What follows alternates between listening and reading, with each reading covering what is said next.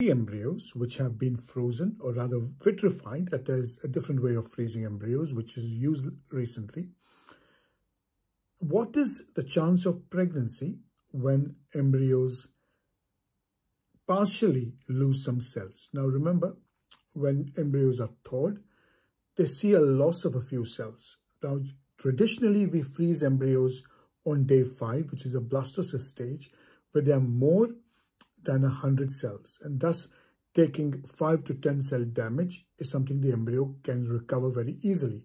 Now on day 3, you have embryos that are between 6 cell and 8 cell stage, and in these cases you do not see the same recovery rate that may take place. So this study looked at what is the loss of cells in a day 3 embryo and what are the chances of pregnancy. And this was a total number of embryos were about 2,327, and they were looking at a single embryo transfer. What have earlier studies said? The earlier studies have said that if an embryo lost cells on day 3, it showed a slower cleavage overnight.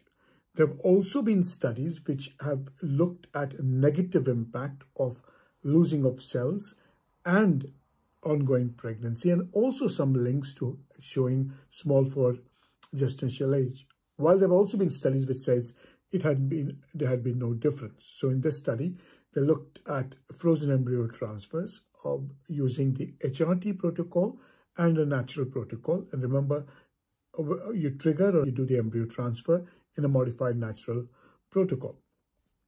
So if you have a look at the studies, what it did indicate is that the live birth rate was significantly higher when there was no cell damage and was lower in where there was cell damage.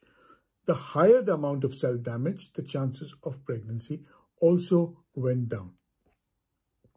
Now, this is something which we'll need to remember when you do tell your patients that the cells of an embryo will get damaged, and depending on what their recovery is, the more the cells, the embryo can absorb the damage to cells. The less the cells, the damage to embryos are more. So in an embryo, the small cells are called blastomeres, and if they get damaged, the chances of pregnancy do decrease.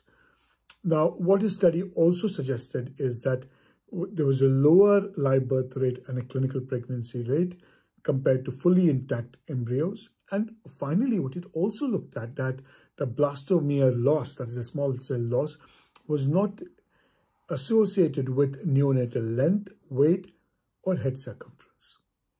So that gives us an idea. And while you counsel patients, if you're freezing on day 3, this is a risk that does happen. And freezing on day 5 tends to significantly reduce the number of embryos, but these embryos survive much better. Thank you.